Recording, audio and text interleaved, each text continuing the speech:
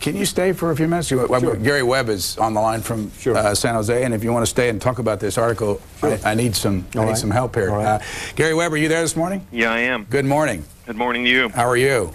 Very tired. Early out here. I apologize. You're really nice to do this. We've had so many calls about this, is why we asked you to do it. Well, I'm happy to talk about it. I actually heard you on a radio station when I was in Detroit a couple weeks ago for about an hour talking about this. This is what it's all about. It's the San Jose Mercury News, and here's a front page piece in August the 18th, and it's the first of a three-part series.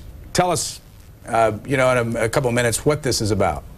It's about a drug ring that operated in San Francisco and Los Angeles in the mid-'80s, and it was connected to a Nicaraguan anti-communist army called the FDN, which was one of the biggest groups that we know as the Contras. And it was selling cocaine in Los Angeles for the most part, but in other areas of the country as well, to the gangs, to the Crips and Bloods down in South Central Los Angeles. And they were taking the money and using some of it, I don't know how much, we haven't figured that out yet, to buy weapons for the Contras. And you know, I know it sounds crazy. I know it sounds like the wildest conspiracy theories, which is why all our supporting documentation for the thing is posted on the internet. If anybody's interested, I can give you the internet address a little later on. Yeah, we've got from the Mercury News here a big chart that you put together from the Sunday story. Did you write all this, by the way? Yes, I did. This is a chart that shows how the money left down around Colombia. And can you give us a little bit of this scenario on how these plans? I'm not looking at a television right now, but is that the pipeline chart? It is. Yeah. Those were the various smuggling routes that the ring used starting in the late 70s up to the early 90s to get the cocaine into the country and to get the money, some of the money back out of the country. And it depending on the year and depending on the how intense the police scrutiny was, which wasn't very for the most part. Those are the different routes they used. They used freighters. They used stolen cars. They would just fly the stuff in suitcases early on when you didn't bring very much in. Let me read you the first one up here, which is right near Los Angeles. It says, mid-1970s, luxury cars stolen in California were driven to Nicaragua, where they were officially imported by the Nicaraguan military to avoid stiff excise taxes and sold to wealthy Managuans. Right. The second number, which is way down here in Peru, it says mid-late 1970s, Peruvian cocaine was smuggled to Panama, secreted in suitcases and shoes with false bottoms and carried into the U.S. by airline passengers. Points of entry included San Francisco, Los Angeles, Houston, and New Orleans. The third one is late 1970s to 83. Cocaine from the new Cali cartel in Colombia was loaded onto freighters owned by the Gran Colombian Line. The freighters were offloaded in the ports of Los Angeles, San Francisco, Portland, and Seattle. 4. Early 1980s, cocaine was flown from Colombia to the Bahamas, where it was loaded aboard small planes and flown into Miami. From there, couriers would take it to California aboard commercial airliners. Right. Now, I can go on about this, but where did you get the new information? You know, it's been public record for 20 years almost. It was just from court files. I mean, eventually, once in a while, they would catch one of these people. The DEA would file an affidavit and lay out what they knew about the drug ring's operations, and it came from, a lot of stuff in National Archives mostly, a lot of these old court cases. And then there were cases in Nicaragua which laid out the smuggling routes through that country into the United States, so we had the back end of it as well. Gary Webb, Jack Nelson is at the table. I do want to tell the audience something, because right over your head, you can't see that. Look up on that screen there when we have it. It looks like there's a crack in the window, but that's actually condensation on our window back here because it's so muggy, and it comes right down Jack's head, so I wanted to let you wouldn't believe how muggy it can get here in Washington. Oh, yes, I can. Yes, I can. Jack Nelson asked a question. Well, yeah, I was going to ask you, because I haven't read the series. It looks fantastic, but what about the CIA involvement in all of this? Is that... Well, that part of the story deals with the FDN, that guerrilla army that I mentioned earlier. Right. That was, as the Iran-Contra hearings documented pretty well, that was a creation of the CIA. Right. And we track the cocaine dealers who were running this operation all the way up the ladder to the couple of CIA agents that were actually running the FDN, Enrique Bermudez and Adolfo Calero. And let me tell you, as a bit of background, most of this information, or much of the information, came out at a trial in San Diego in March. One of the cocaine brokers, the guy named Danilo Blandone, who was the head of the Southern California operation, has been working for the U.S. government for the last couple of years, and he was the star witness in a cocaine trafficking trial for the DEA in San Diego, and a lot of this stuff came out under cross-examination when he was up on the witness stand because the defense was curious, to say the least, about his relationship with the Contras and the Crips, and unfortunately they couldn't really get into a lot of it because before the trial the United States filed a motion asking that nobody be allowed to ask Mr. Blandone about his relationship with the CIA, and it was one of the most curious documents I'd ever seen. It said, if true, this matter would be classified, and if false, it shouldn't be allowed at the trial. So did you get really got a chance to quiz him in great detail about his relationship there. Did you get any help at all out of the CIA? During the investigation? Absolutely not. They wouldn't even return my phone calls. I mean, I filed a Freedom of Information Act request for information on Blandone and his boss, Norman Meneses, and I was told that they can't tell me anything because it's a matter of national security. Gary Webb, where are you from originally? My dad was in the Marines, so I'm from everywhere. And how long have you been with the San Jose Mercury News? I've been with the Mercury 8 years. I was with the Cleveland Plain Dealer 5 years before that. Where'd you go to college? I went to college in Indiana for a year, and then I went to college in Kentucky. We're at Indiana University? Yeah, IU in Indianapolis, at community college, and I had a scholarship there, and then my dad got transferred, and I ended up at Northern Kentucky University. We're going to take a call in a moment, but in your stories also you say that the Crips and the Bloods, the gangs in L.A. get involved in this. How? That's the back end of the deal. That's who was buying the cocaine, and they were buying cocaine and they were buying weapons from these fellows. How much? Can you give us some sense of how big this thing is? Well, one of the guys that talked to me was the guy who was buying it, a fellow named Freeway Ricky Ross. He was the biggest crack wholesaler in Los Angeles during the 1980s. And he says, well, he and Danilo Blandone have both said that, at their peak they were doing 100 kilos a week. And that's just with one dealer.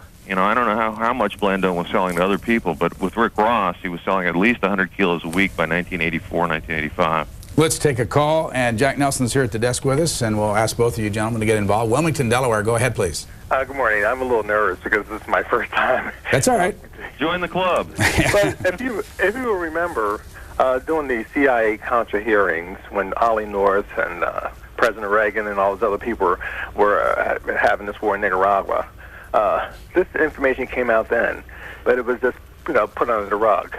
But it was a well-known fact at the time that the CIA was using gangs in California and various parts of the country, black groups, and they would bring drugs into the United States, and they are part of the reason why the drug situation is the way it is today, because they infiltrated the country with all these drugs so that they could get the money, because Congress would not appropriate money for us to carry on that war in Nicaragua.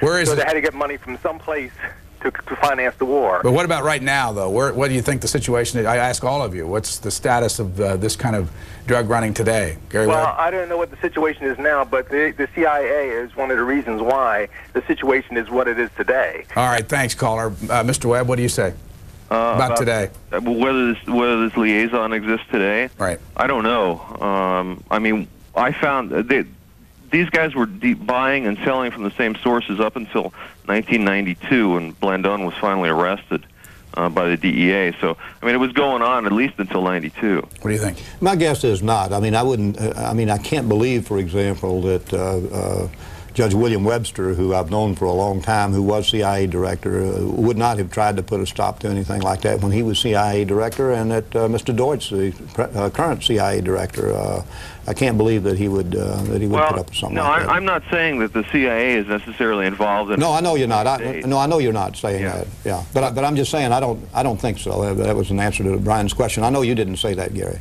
Well, in some later items here on your pipeline chart, it says in the late 1980s, Colombian cocaine was flown aboard private planes into small airfields in northern Costa Rica and southern Nicaragua. Super DC-3s leaving from San Jose, Costa Rica, loaded with general merchandise would touch down briefly, take on a cocaine load, and continue on to U.S. airports. Spring. Right. That came out of the trial down in Nicaragua. Norwin Meneses, the guy who was running this drug ring. Thanks. Springfield, Missouri, you're next. Yeah, Brian, I'm really disappointed in you. I really am. The whole theme of this is that the CIA was bringing or was supplying the Contras with guns and financing it off of drugs. That's the theme, and the only source we have for this is some questionable character. This is like the Gary Sick thing all over. And let me. Have you read the series? No, I have well, not. That's not the only source. That's the only source we've talked about. That's the only source you've talked about. Right. We had like 7 or 8 independent sources on this stuff, and contemporaneous. Yeah, but you haven't provided any names. Pardon? No names. Well, where do you want me to start? Well, start. You've got Sergeant Tom Gordon, who filed an affidavit in Los Angeles in 1986. Was I correct on the theme of this whole thing that the CIA was supplying the Contras with guns and financing the whole thing off of drugs? No, that's not correct. Well, they were certainly supplying with guns. They weren't financing the whole thing off of drugs. They were financing part of it off of drugs. Part of it. Well, part's even bad, but. Well, I tend to agree. But I don't know.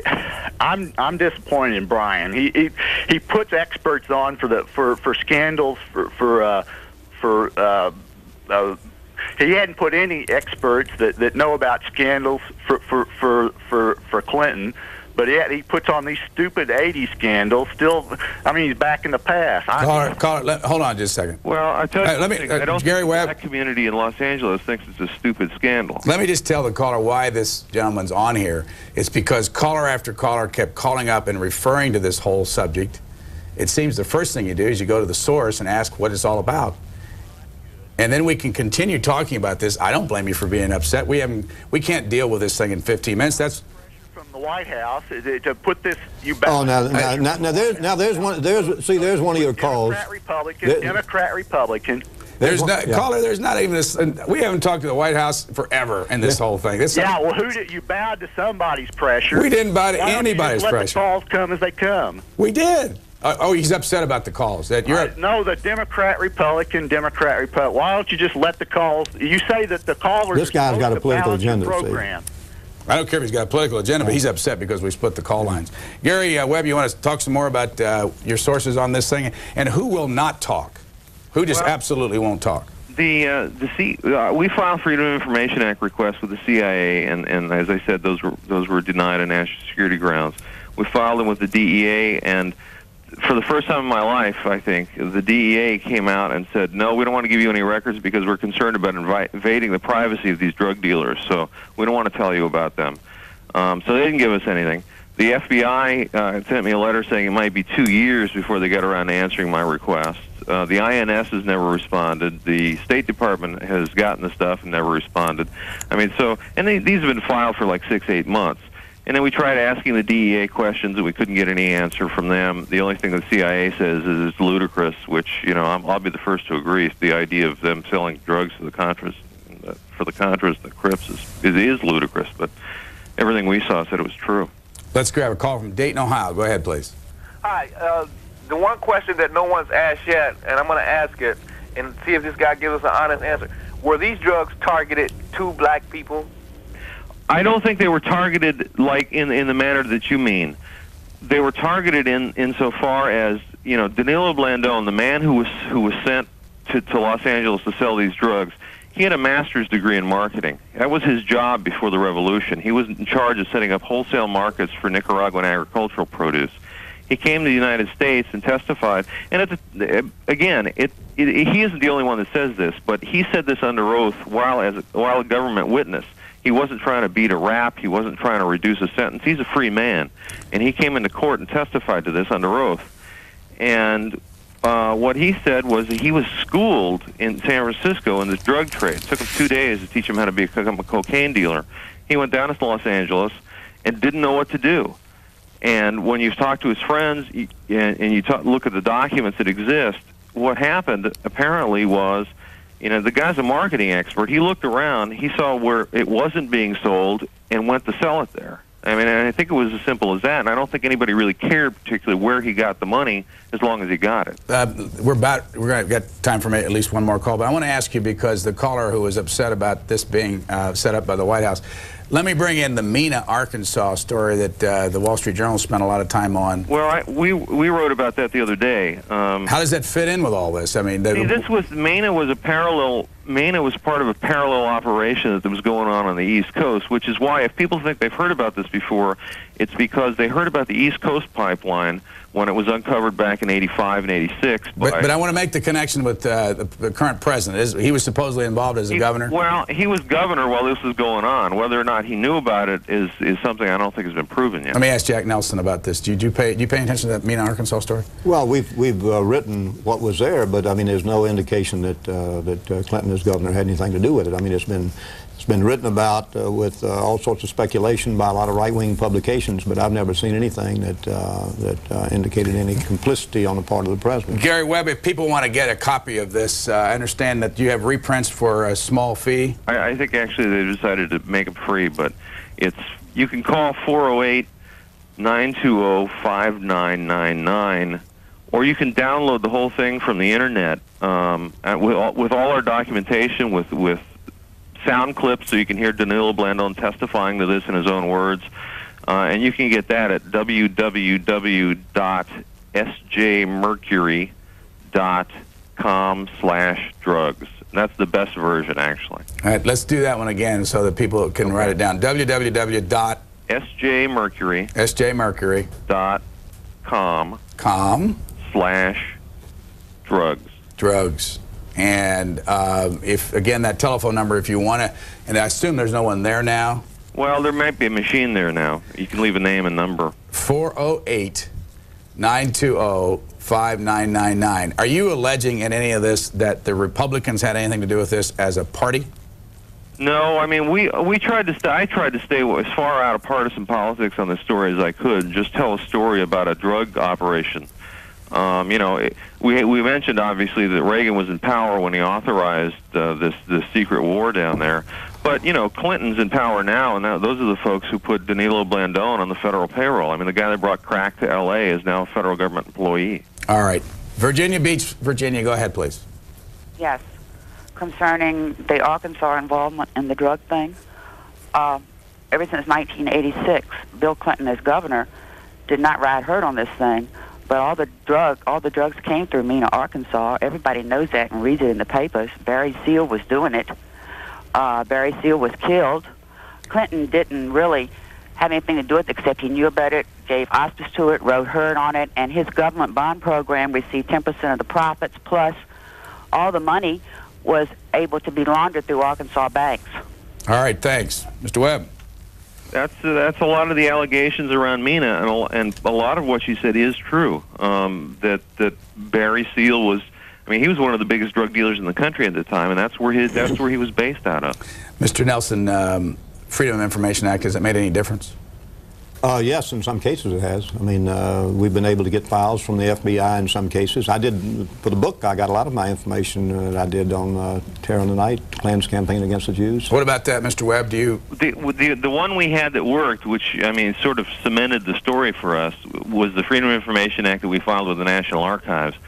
And those folks over there released some FBI documents that had been classified for about 10 years regarding this drug ring and regarding this operation, and we got them out of the files of Iran-Contra Special Prosecutor Lawrence Walsh. I mean, these are some of the FBI reports that were done either prior to the Walsh investigation as part of something else or as part of the Walsh investigation. Let's go to Newport, Rhode Island next. Go ahead, please.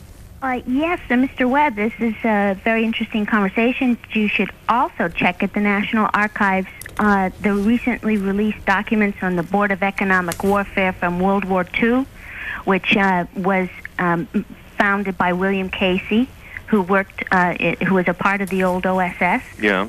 And they began by purchasing the first crop of opium that they purchased. The entire crop from Turkey was 1943. Lucky Luciano was deported to Naples after he helped with the invasion of Sicily. Luciano began his heroin trafficking from Turkey through Naples, Sicily, and This Cuba. is all in those files?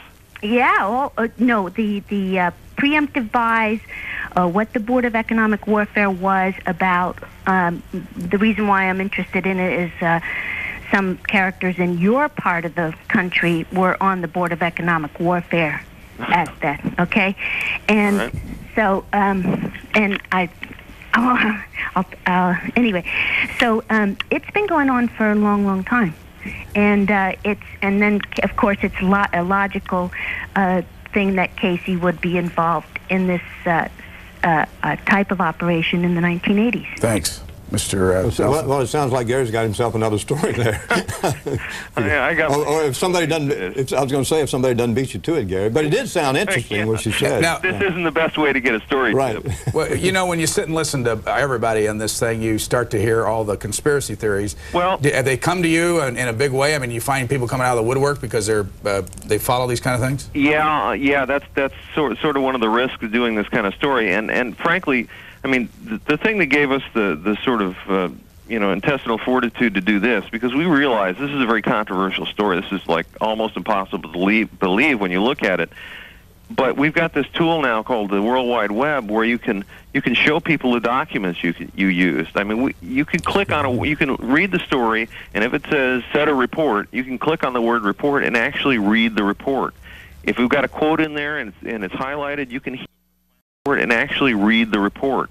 If we've got a quote in there and it's highlighted, you can hear what these folks said. So, make up your own minds. Don't take my word for it. Nobody knows who I am. You know, when I was listening to that radio station, I don't even remember which radio station, and don't mention it, please, because I'm going to say something that they won't like. You were set up before you got on in a way you probably didn't even know about. You're probably right. And I just wondered how often. I mean, the fellow that was the host had an agenda. He talked about you in a specific way, and by the time you got on, I was listening thinking, I wonder if Mr. Webb has any idea what he's been saying before you got on the air. No, I have none. Tell me about it. Well, I can't hear on the air because I don't remember the name, I don't remember the station, and I don't want to say anything that would be, I can't remember. But what he did was sandbag him, is that right? Well, not necessarily, because he was very much in favor of what he had done. So it was just, but it was in a certain way that he set it up, and you got the distinct impression he was just overwhelmingly delighted that you had done this, and for a lot of political reasons that he was talking about. Let's take one more call for you, and then we'll let you go. Lawrenceburg, Tennessee, go ahead, please. Yeah, good morning, Brian. Morning. Hey, it's a thrill to get through to you guys.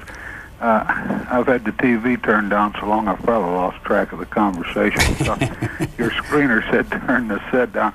One of the things that had caught my interest when you first brought the gentleman on about the investigation of the CIA involvement in the drug trafficking in Los Angeles was when you showed his chart, which I understand he couldn't see at the time. It showed all the different points where the drugs had entered the country, and I couldn't read the chart well enough to know if the area down there around the Gulf included Mena, Arkansas or not. This Mena, Arkansas thing has been going on. That accusation's been made now ever since Clinton came into office, especially tying him and Don Lassiter and the other gentleman that was supposedly the head man in that part of the country. So it may all tie together, We've talked about it, and I'll let Mr. Webb answer you. Go ahead. Actually, to give you a bit of background, I mean, Mena just became an issue since Clinton became president, but the information has been available since the Kerry Committee did its investigation back in '87 and '88. A lot of what I know about Mena came from reading the report, reading the report of that investigation. As I said, they were on to this East Coast Contra pipeline, which they exposed pretty well. For some reason, that report just never had any resonance with the media. What's your follow-up on all this?